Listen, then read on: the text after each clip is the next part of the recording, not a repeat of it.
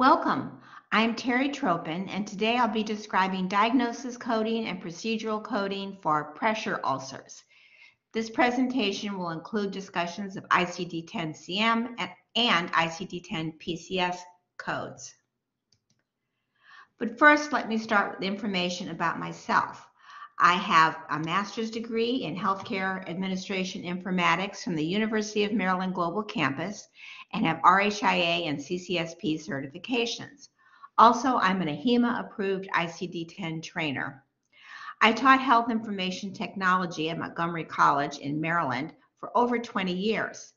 I've also written books on coding. These books are study guides that summarize the coding guidelines.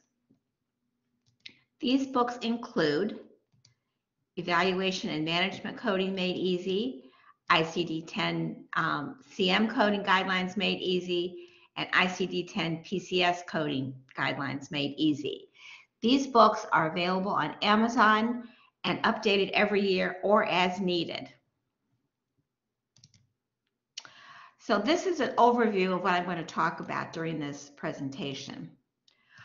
Discuss overview of pressure ulcer codes, the kind of format, framework of the codes, stages of pressure ulcers, diagnosis coding guidelines, and then I'll go into PCS codes for treatment for pressure ulcers, including what body systems might be involved, what guidelines apply, non-surgical treatments, and surgical treatments. And finally, since these guidelines are kind of confusing, as are most, I'll talk about things you can write in your CM and your PCS book to help you remember all of this. So pressure ulcers. Pressure ulcers are found in category L89. A pressure ulcer is an inflammation, sore, or open lesion in the skin over a bony prominence, like an elbow or a knee or a heel. The picture here shows some of the most common sites. Now, who gets pressure ulcers? Well, pressure ulcers happen to people who are overweight, obese, elderly, patients suffering from chronic diseases or injuries. So people who are in bed a lot, so that there's a lot of pressure on that bony prominence. And if the patient is not turned, doesn't move, if they're staying in one place all the time, they are more likely to get a pressure ulcer. So what else, what do you call pressure ulcers? Well, pressure ulcers are also referred to as bed sores, decubitus ulcers, plaster ulcers, pressure area, or pressure sore. All means the same thing. And you can see here, he's a little bit more direct on where they're located, more information on where they're located. The patient is lying on their back for too long, they'll come here, lying on their side, lying face down. This is where they might get a pressure ulcer. Any place where they stay immobile for too long.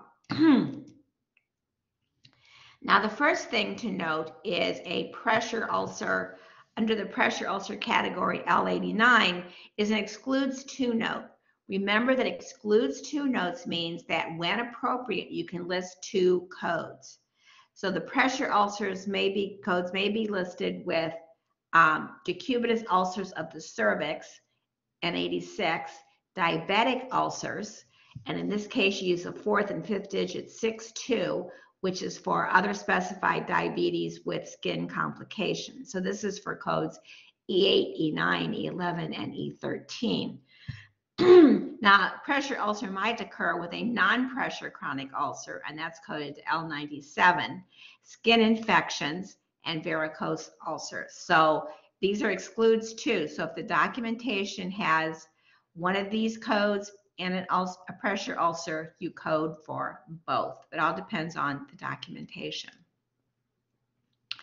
So let's look at the makeup of category L89. The codes include a fourth digits for the general location, such as pressure ulcer of back, L89.1.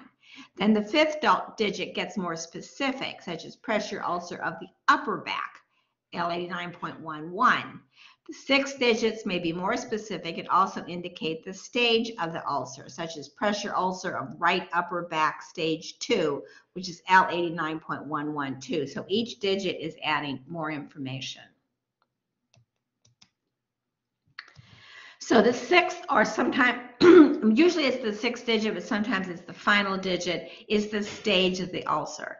So final digit 0 is unstageable, and we'll define that in a minute. Final digit 1, stage 1. Final digit 2, stage 2. Final digit 3, stage 3. Final digit 4, stage 4. Final digit 6 is deep tissue damage. Final digit 9 is unspecified, and I'll talk a little bit more about those. Okay, so here's a presentation showing the some of the different stages of ulcers. So we have stage 1, skin is kind of red. Stage 2, you start to get blisters. Stage 3, you have actual damage to the skin. And stage 4, you have tissue loss and often life-threatening infections. So let's talk about some of the definitions of the stages. So deep tissue damage, persistent, meaning lasting, non-blanchable, deep red, purple, or maroon areas of intact skin, non-intact skin, or blood-filled blisters. Final digit 6, deep tissue damage. Unstageable means the stage cannot be clinically determined. The physician or provider can't see what stage it is. Why would this happen? Well, the ulcer is covered by eschar, scabbing, or it's already been treated with a skin graft, a muscle graft, a transfer graft, and so they can't see the level of the ulcer. So that's unstageable. Unspecified is there's no documentation as to the stage of the ulcer, and that's a final digit 9. So deep tissue is digit 6, final digit.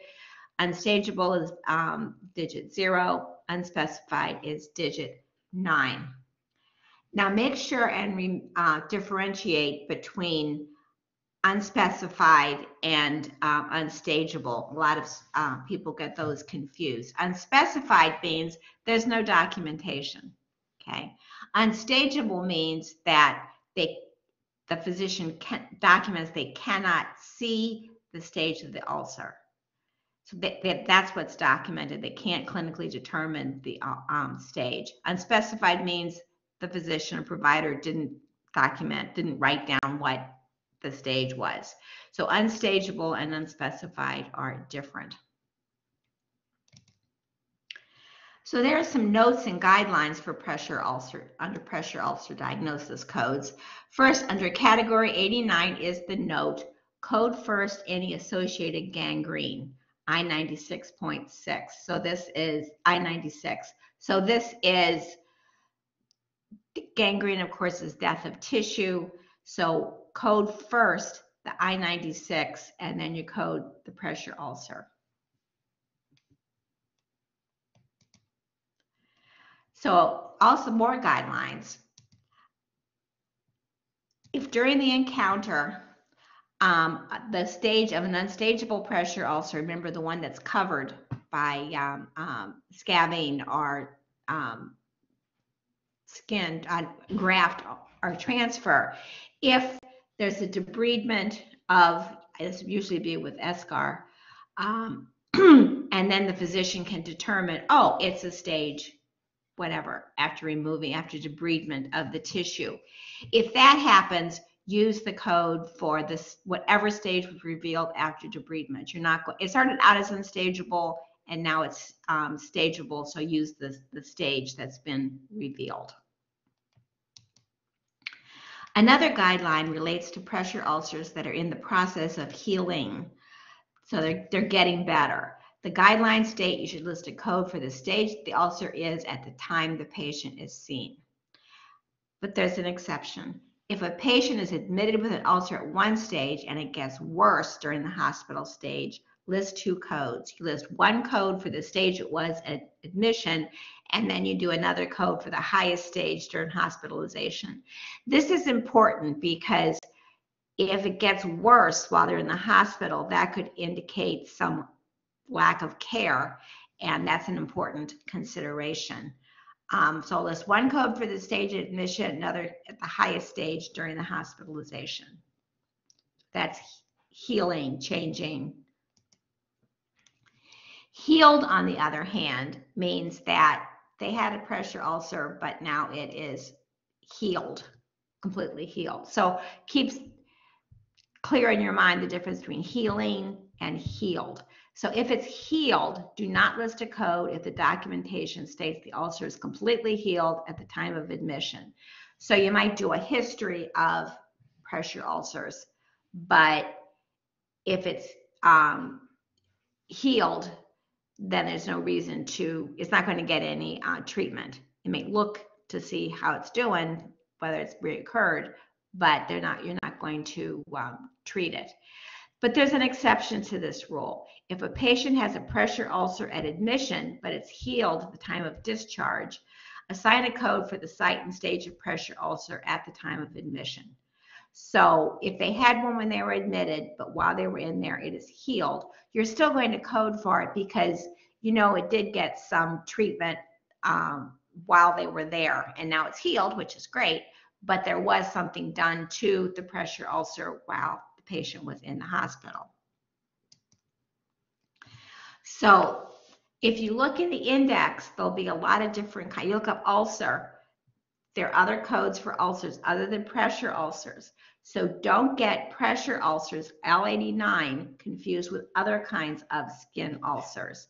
There's non-pressure chronic ulcers of the lower limb, that's L97 and L98.4, and this is a skin lesion due to poor circulation, poor blood flow. You also have diabetic ulcers, which are E08, E11, and E13. And note that we talked before about the excludes note, to note, there's diabetic ulcers and pressure ulcers, but a diabetic ulcer is not the same as a pressure ulcer. So be careful to keep these differentiated in your mind. It can be confusing. Okay, so let's look at ICD-10 PCS codes for treatment of pressure ulcers. I'll discuss non-surgical treatments and surgical treatments. And if you need to review PCS coding, I have videos on each character on this channel that you can take a look.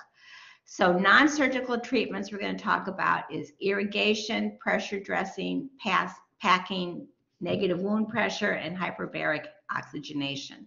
For surgical treatments, we're going to talk about non-excisional debridement, excisional debridement, skin graft, and transfer. There may be other treatments, but these are the most common. Okay, let's start with irrigation. First, we're going to look at the non-surgical treatments, and we're going to start with irrigation. The wound just may need to be irrigated or washed out with a cleansing substance. This code is in the administration section of PCS. 3 for administration. E, next digit is E, physiological systems, anatomic regions. 1 is irrigation. 0, skin and mucous membranes, and then the rest of the codes that you will need. So 3E10 for irrigation, just rinsing out the wound with a cleaning, like an antibiotic substance. Dressing is in the placement section. Dressing is covering an area to protect it while the pressure ulcer is healing. So this is just protecting it from bacteria or anything else. So it's in the placement section, so it's 2 placement, W anatomical regions, 2 dressing. That's pretty straightforward. So then we get to pressure dressing. This is application of pressure to a particular body part. Usually it's done with no adhesive. You can see in the picture it's kind of a wrapping of the area. Usually applied over a wound that has already been covered with an absorbent layer. So why do they do pressure dressing? To control bleeding, protect the wound, prevent heat and fluid loss. This is also in the placement area section, W anatomic regions, 1 compression, and then the other appropriate digits. Another common treatment, non-surgical, is packing. This is placing material in a wound to absorb fluids. This is also in the placement section, anatomical regions, W for packing. Okay, so these all sound really similar when you look at the definitions. So let's talk about what are the differences. Compression applies pressure to the wound, while jet dressing just protects it. So you can see pressure, protection. Dressing puts material on a region, while packing puts material in an area. So the wording of these is very similar, so I wanted to talk about how they are different. Negative wound pressure is a procedure to draw out the fluids and infection from a wound. This involves a vacuum pump, so it's more than just pressure. So you can see from the picture, it's sucking out some of the fluid. To draw out fluid and infection from a wound, a special dressing is sealed over the wound and gentle vacuum pump is attached. Now this, surprisingly, is in the physiological rehabilitation and diagnostic audiology section, F. So it's F085B. So you have physiological rehabilitation and diagnostic audiology, rehabilitation, activities of daily living, wound management, physical agents. So F08. Hyperbaric oxygenation is done to help severe non-healing wounds heal better. So this is when a patient is enclosed in a chamber and breathes in 100% oxygen, and this promotes healing. And this is in the extracorporeal or systemic assistance and performance section, physiological systems, assistance, intermittent or continuous, and this is either FA05221 or FA05121. So this digit is different whether it's intermittent or continuous. Okay, so let's go on to the surgical treatments. These are in the medical and surgical section, of course. So the first digit is 0. And you have what body systems are you going to find these in? Well, H or J. So in most cases, we're going to talk about some other systems also. So if it involves the epidermis and the dermis, usually from the skin and breast system. If it's below the dermis, here, subcutaneous spat and tissues, but not any deeper, then it's in the skin and subcutaneous tissue system, J. Unfortunately, sometimes if a patient's wounds have not been, if they didn't find the pressure ulcer fairly quickly, it may go deeper down to the muscle or even the bone. In the muscle, it's body system K, and if it's the bone, it's N through Q. Now, if a deeper level is excised, below the skin, below the subcutaneous tissue, you're going to use the body system for the deeper level, not the skin or subcutaneous tissue. So the deepest level that the pressure ulcer goes to. Now, the guidelines clarify coding for coding conditions of the skin, subcutaneous tissue, and fascia over a joint. So this only applies to skin and subcutaneous tissue. And these are like bony prominences that we talked about is where pressure ulcers form. So this is important. So if it says shoulder, use upper arm, the digit for upper arm. If it's elbow, use lower arm. If it's the wrist, use lower arm. If it's the hip, use upper leg. If it's the knee, use lower leg. And if it's the ankle, use foot. Now, there are also guidelines for right, left, upper, lower values, but no bilateral. So many of the body systems for procedures involving pressure ulcers have different values for right and left, upper and lower, but no values for bilateral. So if a patient has pressure ulcers in their right hip and their left hip, right buttock and left buttock, right heel, left heel, there's no digits for these. So what you do is if there's bilateral procedures with values for right and values for left, you're going to report two different codes. One code with the value for right, one code with the value for left, or upper, lower, or whatever it is. So skin and breast, H has right and left, no values for bilateral. Subcutaneous skin and fascia have right, left, and upper, lower, but no values for bilateral. Muscles, left, right. Bones, right, left, upper, lower, no values for bilateral. So if it's bilateral, you're going to have to use two different codes.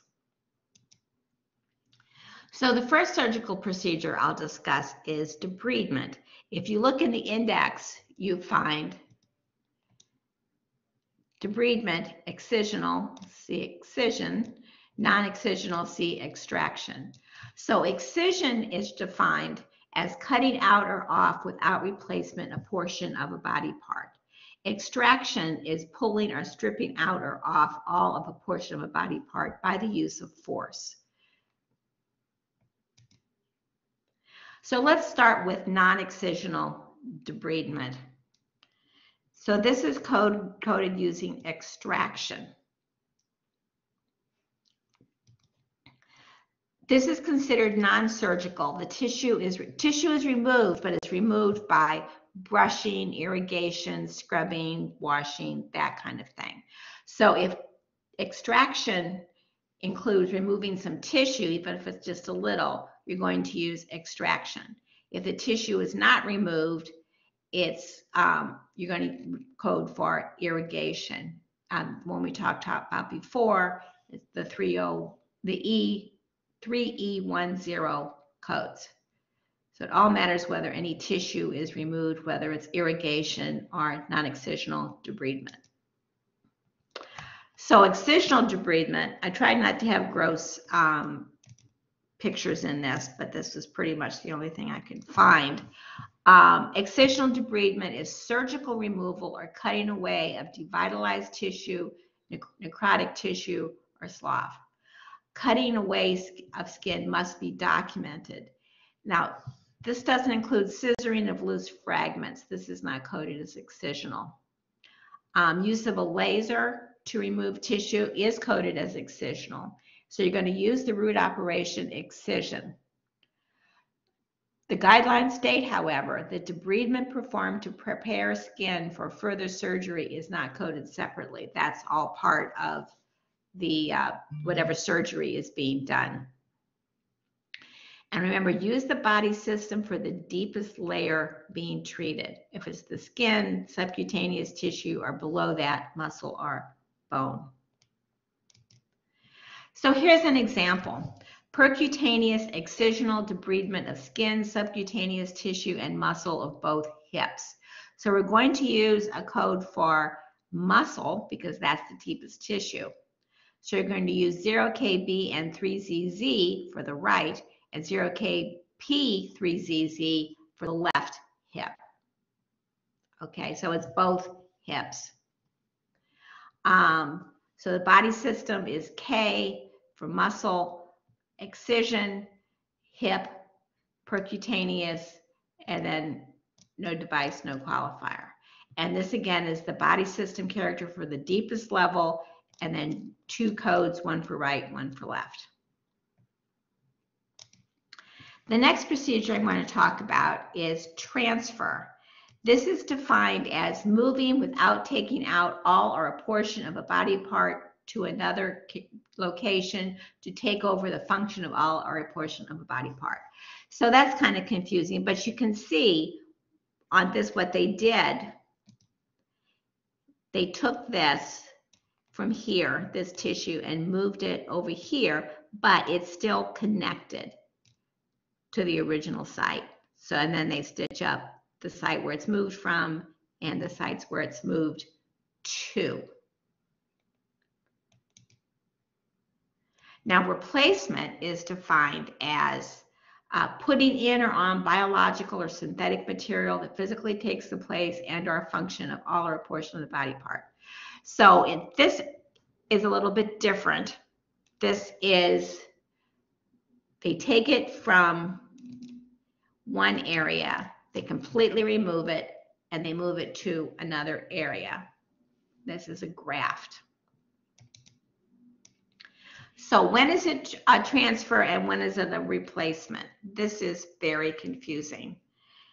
So transfer is moving without taking out all or a portion of a body part to another location to take over the function of all or a portion of a body part. So the body part being moved remains connected to its original body, some of its original blood vessels and nerves, okay? So it's not completely removed, lifted, and moved someplace else.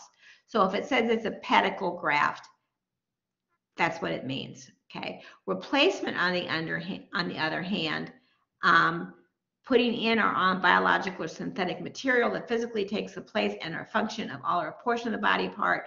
In this case, the body part is completely removed from its original site. So that's the difference between transfer, which is X, and replacement, which is R. So ask yourself, in deciding between these two, are there any of the tissue remains connected to its original site? Yes, it's just a little corner. So if the answer is yes, then use transfer. If the answer is no, then use replacement. Okay, so let's talk about transfer procedures.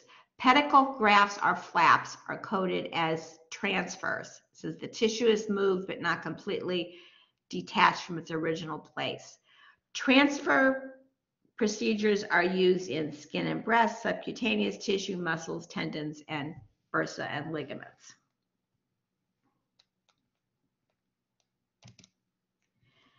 Transfer procedures are tricky. The tricky digit is digit 7, the qualifier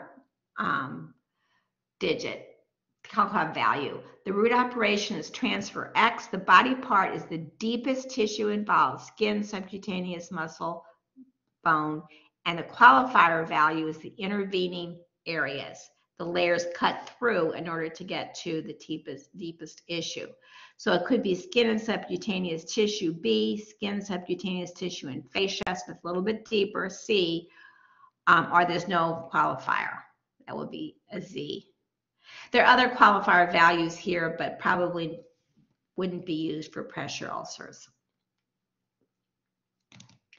So here's an example. Open pedicle facial graft on patient's left buttock involving skin and subcutaneous tissue. This is treatment of a pressure ulcer. So you have medical and surgical, 0, subcutaneous tissue and fascia, J, X transfer, 9, subcutaneous tissue and fascia buttock, which is the deepest level, going down to through the skin to get to the subcutaneous tissue and fascia. Open approach, no device. And what did they go through to get to the fascia? They went through the skin and subcutaneous tissue. So the code is 0JX90ZB.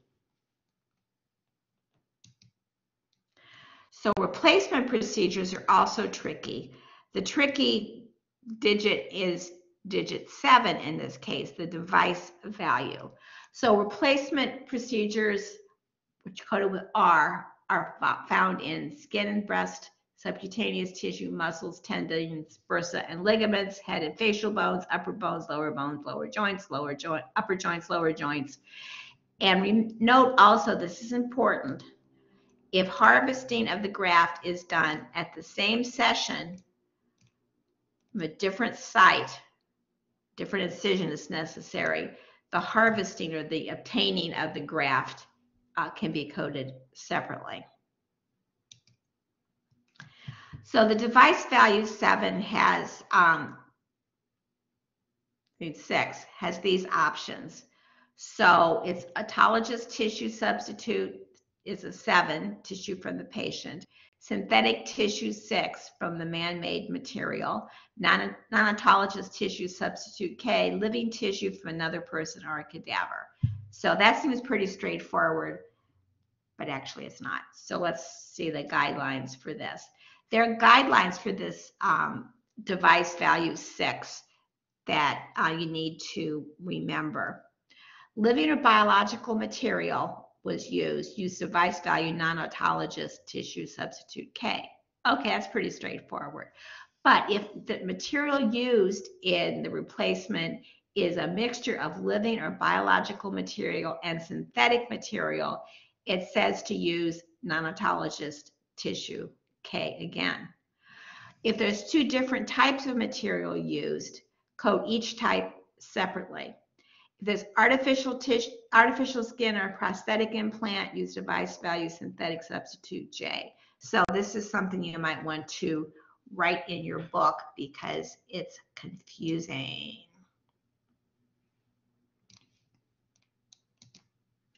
So here's an example. Patient presents for full thickness skin graft from the abdomen to the left thigh external approach. So they took tissue from the abdomen and put it to cover and pressure ulcer in the left thigh.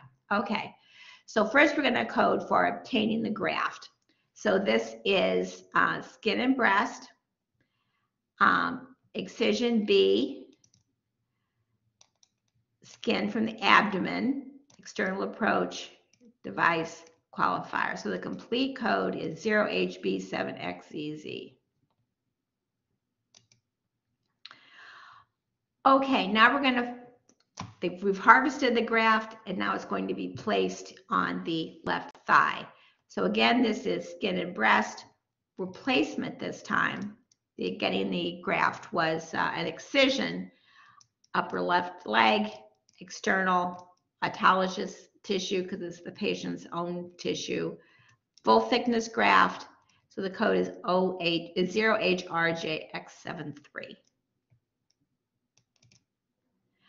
Okay, wow, a lot of guidelines, a lot of stuff in here like there are in most of these. So here's some suggestions of notes to write in your books to help you remember the guidelines. So let's start with notes you put in your ICD-10-CM book. So in your book, circle the guidelines for pressure ulcers. In the alphabetic index, find ulcer and then find the subterm pressure. Underline that because there's a couple of pages worth of other kind of ulcers and we talked about those. We want pressure ulcers, so underline pressure so your eye goes directly to that. Now in the tabular list, you might write in definitions that you think you'll might be unclear. You might not remember. So write in the definition of deep tissue damage, unstageable, and unspecified. You want to keep separate the difference between unstageable and unspecified. You might want to write in the difference between healed and healing and the different guidelines for that. Under category L89, circle the excludes to note for diabetic ulcer, meaning that a diabetic ulcer and pressure ulcer may both be present and you can, in the same skin area, and you can code for both. And under category E08, E13, write an excludes to note pressure ulcer, excludes to pressure ulcer. So write that in there. So if you look up the diabetic, you can see, oh yeah, you can do a pressure ulcer. If you look up pressure ulcer, oh yeah, you can write in, you can also code the diabetic ulcer. Okay, in your PCS book, there's some guidelines too. Look at the guideline B4.6, which gives you that shoulder equals upper arm, hip equals upper leg, that kind of thing, so that you can remember those and find those easily. I found negative wound pressure and hyperbaric treatment very hard to find. I looked up negative, I looked up wound, I looked up pressure, couldn't find it. So my suggestion is go in the index and write in a main term wound and then do negative wound pressure F08, hyperbaric 5A0, okay? And you might also, in the index, write in the main term flap and refer to transfer. Okay. In the body system sections for replacements, you might write in the definitions of the device values we talked about. Mix of living and synthetic material, use character K, for example. Okay, that completes this video. If you have comments or questions, please feel free to contact me. I am at, here I am, right here, Terry Trobin at gmail.com. If you'd like to purchase a copy of these slides, please contact me at this email, and also take a look at my books, Evaluation and Management, CM and PCS. These are all on Amazon.